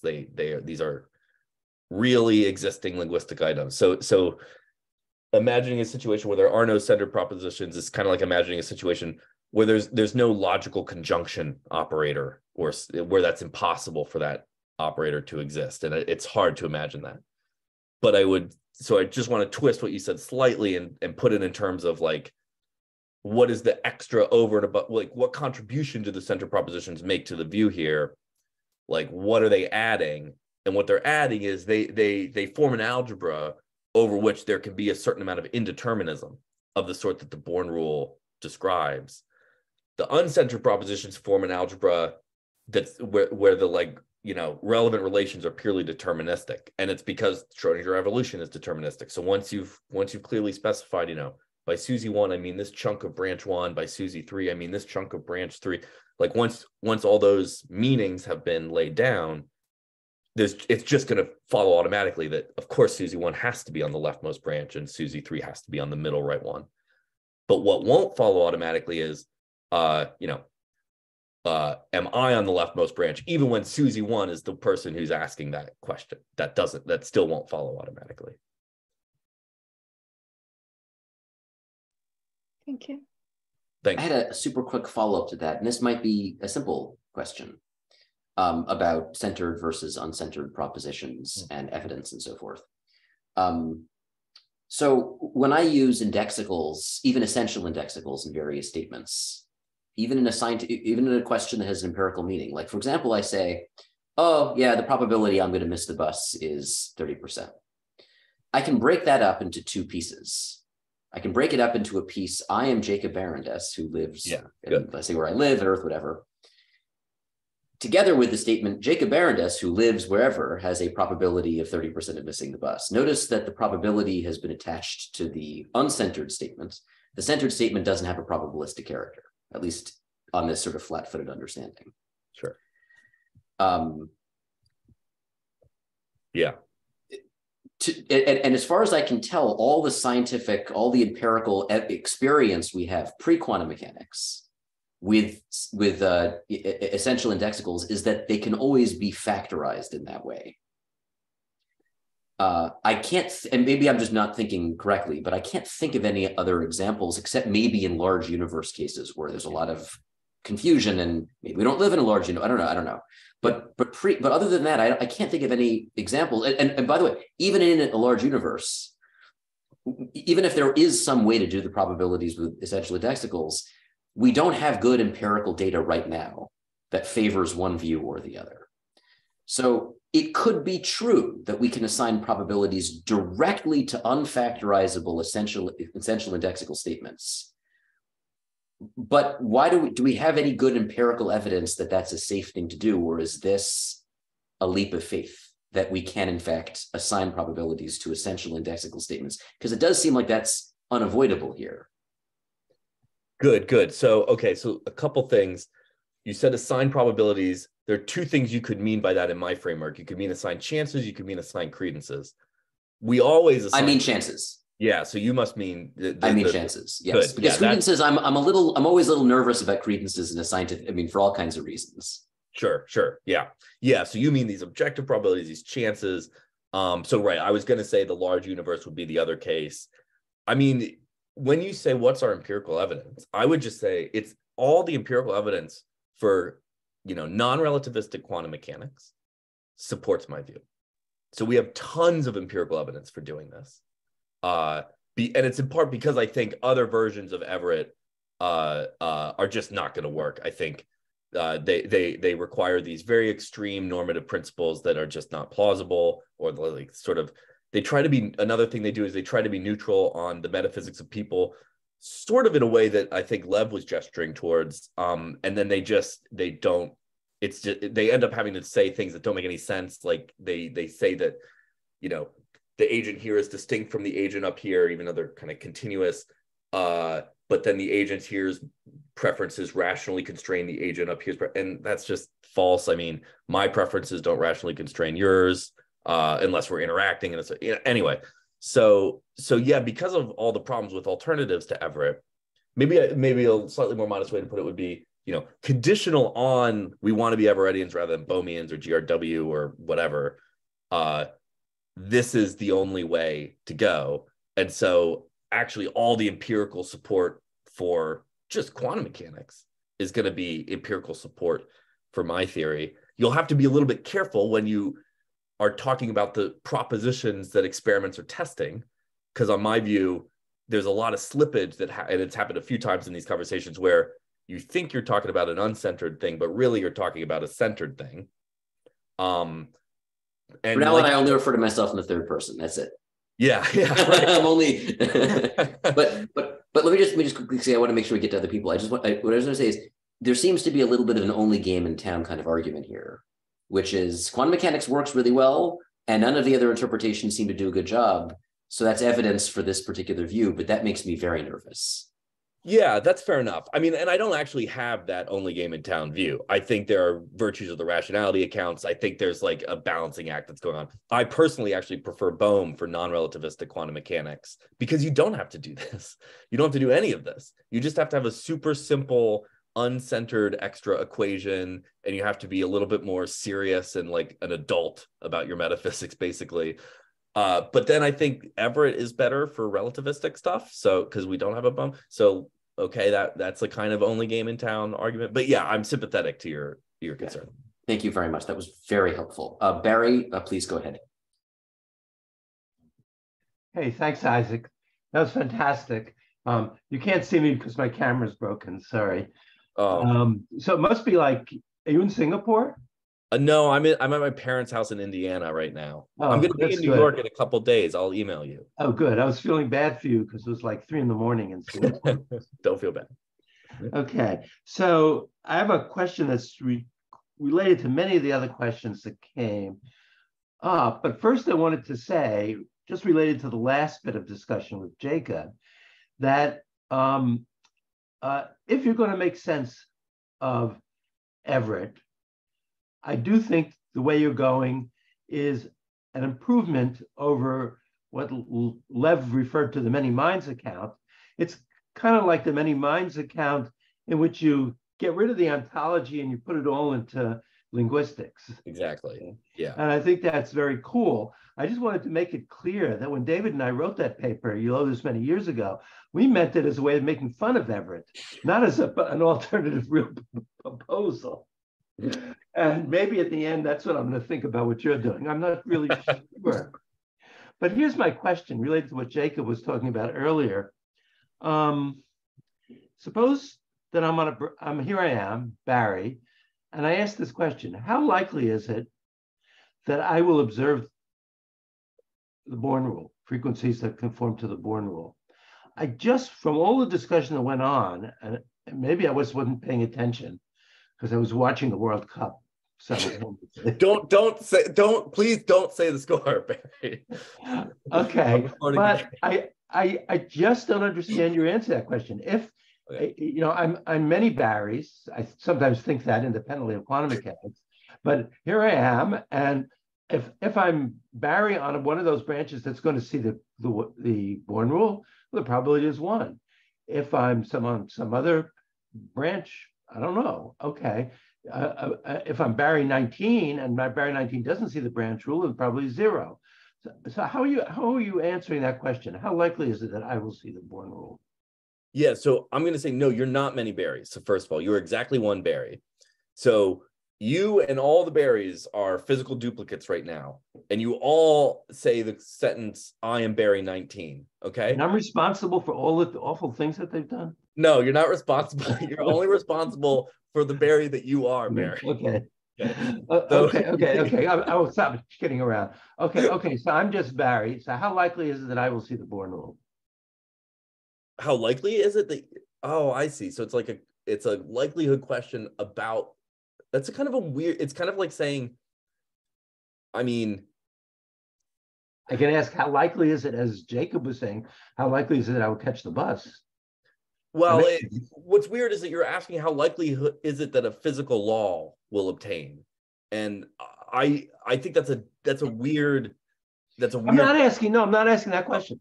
How likely is it that I will see frequencies that conform to the Born rule? So let's make it a claim about a particular rather than a generalization sort of problem. So how likely is it the Z-spin up electron will come out X spin up? Let's say that. How likely is that I want to know about the frequency. I want to know about the long-term frequencies that I will see. Okay. So how likely is it that over the next 10,000 in my lifetime or in the lifetime of my ancestors? Another question I had actually, but I won't go into that. Right now. So you plug it into the centered Born rule and it says almost 1. Okay, but what came up earlier is what we wonder about. That might be tried, might not be right, but we'd like it to be the case, as people bring it up earlier, that it has some sort of an explanation in terms of the laws about why that's so. But this just seems to be just a feature of the fact that and it might not even be right, I don't know, but a feature that I'm on a particular branch. Yeah, this was my point from before. Exactly, Barry. That was what I was asking. Yes, I was trying to re-say what you were saying, and I don't know if I did any improved on it or not. Yeah, it is a feature of your branch. That's true. And according to the law on your branch, the chance of that, feature obtaining on your branch is almost 1. Yeah. But what's the problem? But maybe if I could put a quick finger on this. Yeah. So there is something very special about the Born rule, right? So if you imagine, okay, let's fix the Schrodinger equation. Let's fix the universal wave function. All these things that we're just gonna fix. Yeah. the branches, there'll be branches that don't have the centered Born rule. They have the centered Schmorn rule with a cubic or whatever. There'll be zillions of various kinds. Good. No the rule Born rule is definitely the nicest of all those possibilities. That's true. It is absolutely the nicest. It's the one that pops out of probability conservation in Bohmian mechanics. It's the one that the squared norm has all kinds of magical features. Yeah. Yeah. It seems extraordinary that the branch I am on happens to be a branch in which this most perfect of all of the probability laws is the one that in fact holds, given that I could have been on all the other branches, or that the branches exist that have all these crazy rules that are wrong. Why should I have been so incredibly lucky to have been born on this, to be living this? To me, this, given that those branches are definitely there, right? So in a Humean account, a best systems account with one world, well, there's just one world. But in this case, there are zillions that have all kinds of bizarre other rules. It seems remarkable that I should be on one in which the rule is the best of the rules. Doesn't that seem unlikely? When you say you are implicitly appealing to a probability measure over the worlds that, on my view, is illegitimate. The only legitimate probability measures are the ones that you get from some physical theory or something like that. There's no like a priori way to count across. I agree. I can't be precise about it, but it just shocks my conscience. Yeah. Okay. I think. So first of all, I agree. It shocks my conscience as well. Second of all, though, I think when you see what I just said, so you see, oh, I'm implicitly appealing mistakenly to a like uniform measure over people or something, and I can't do that. What probability measure should I be using? The one that's physically justified. What's that? That's the centered Born rule. And how likely is it that I would see what I'm going to see according to that rule? Oh, it's near 1. So actually, I shouldn't be. It kind of reminds me of whenever you ask, so when you ask Sean Carroll questions about like circularity, he says it's not circularity, it's just wonderful self-consistency. It does feel in this case a little circular to me. That's it. Interesting. Yeah. Can I just put a finger on your finger on my question? And that was earlier in your talk, you made reference to typicality. And I think that's what's in the back of one's mind here. One's thinking, well, Born rule frequencies are typical. But of course, that's question begging. That's where the circularity is. Right. And I think that typicality measure is the right way to count how many possibilities there are. And it's going to say they're all lumped on the density is really high on the Born rule branches. Why? Why should we count like that? Because that's what the experiments, just the usual empirical reasons. Experiments suggest that as the right measure. It's experiments in our world. Yeah. Great. All experiments ever are experiments in our world. I'm not going to disagree with that, of course. We're trying to bring out what strikes many people here as circular. Yeah, I don't think it's been brought out yet.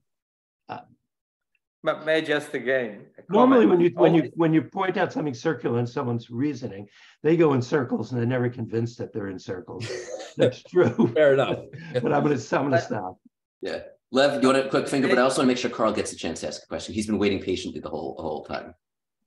But just a finger, just one sentence. I want to say again, all these questions are meaningless because even if I assume a super technology, super God, which can create zillions of universes like this and zillions of Isaacs, there is no meaning that it will say Born rule or not Born rule. There is no experiment, Gedanken experiment, which will answer this question. So you cannot ask what is the probability for something for which there is no even Gedanken experiment. It's meaningless question. It's not a circular answer or whatever. The question itself, meaningless.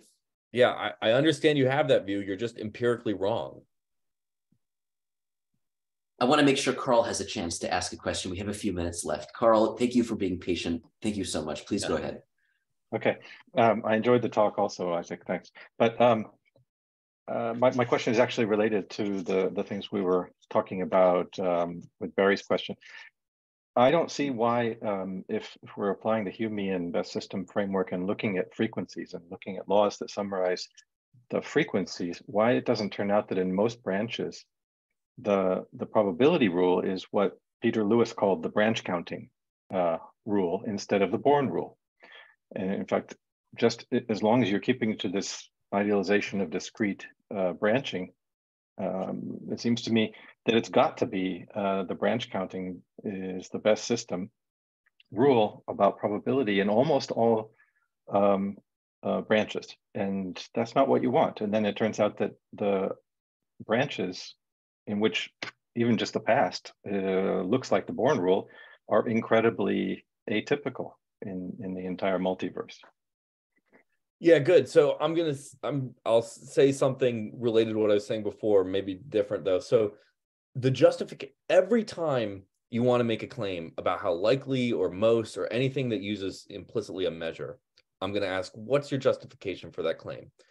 And I'm going to say the best justification for any such claim is going to be a bunch of empirical frequency facts. So this is part of why I'm not seeing the circularity yet, because the explanation just goes from empirical frequency facts to the general claim that invokes a measure. And so the empirical frequency facts support the typicality measure, basically, that Everett himself used in his papers. It's, it says that the vast majority, the right way to count worlds is such that the vast majority are going to be psi-squared, Born rule obeying branches. Now that's different. Sorry, I don't understand this this thing about how to count worlds. I mean, the worlds, the branches are discrete. There's just the ones that there are. And so I totally understand if what you're saying is that applying the normal scientific procedures and looking at our past, we come to the conclusion that the Born rule gives us the Humean best system, and then we make predictions according to that. But I'm just saying that in the, take your example with the SUSIs and ramify it, and it's basically like the situation where you have looking at all the possibilities for flipping a coin 1,000 times. Just look at all of the possible sets of 1,000 outcomes for coin flips. It's just a combinatorial fact that in almost all of them, you find a 50-50 frequency. And that's true whether the coin is biased 90% heads or not. So my objection is that you're on this Everett plus the theory you're proposing in almost all worlds. The Humean best system is not what we see in our world. The Humean best system is what Peter Lewis would tell you, which is the branch counting version of the probability rule.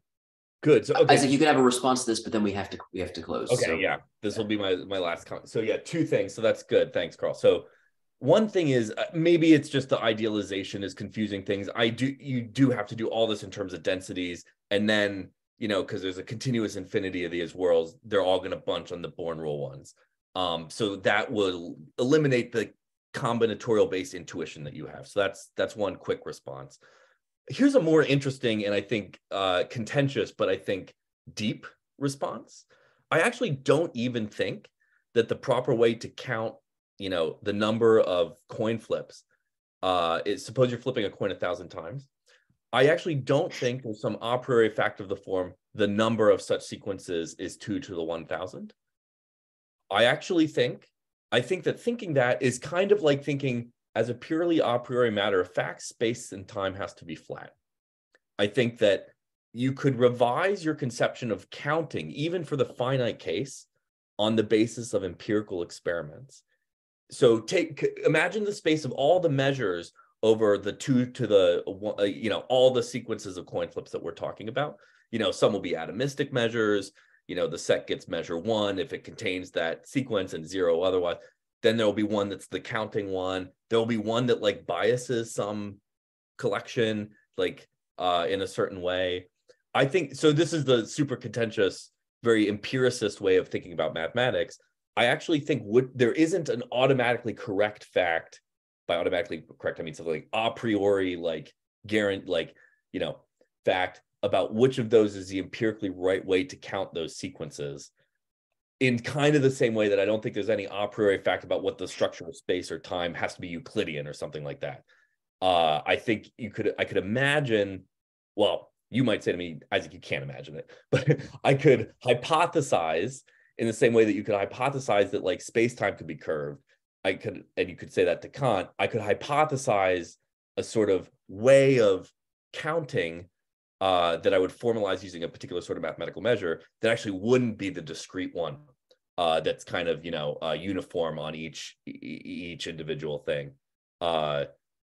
So anyway, yeah, but that's obviously super implausible. And I just think it's a really interesting, I think there's an interesting parallel here to the geometry case where, we just have the most, foundational intuitions in the world about combinatorics and counting, just like we have the most foundational intuitions in the world about Euclidean geometries. But I think the empirical world could ultimately push us away from those methods of counting. We're going to have to leave it at that. Thank you again, Isaac. That was a really wonderful talk, and it was a fantastic discussion, Q&A. Thanks for everybody for staying and for participating in this talk and for giving us your valuable time. We'll be meeting again in 2 weeks. Our next speaker is going to be Eddie Chen, who will be talking about laws. It's going to be very interesting. So stay tuned for an email about that. And thanks again to Isaac and to all of you. Be well, be safe, be healthy until we meet again. Thanks, everyone. I really appreciated the questions. And thank you again, Jacob, for inviting me. Of course, pleasure. All right, good to see everybody.